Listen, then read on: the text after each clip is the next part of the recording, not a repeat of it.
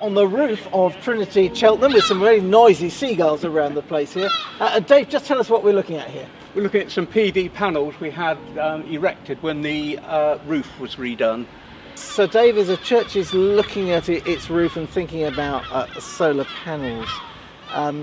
Yes, perhaps we need to do it because it'll save us some money, but is there a more compelling reason, do you think, for us doing that?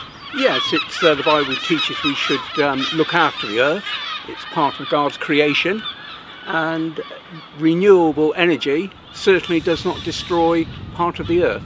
Yeah.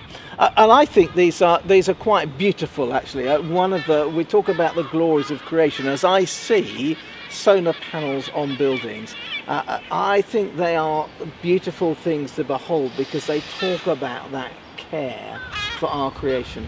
Was it difficult to do? It was relatively easy, actually.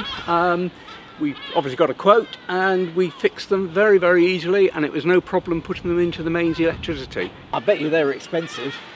Not too really, not too bad. We got 50% grant support for putting them on, which greatly reduced the expenditure.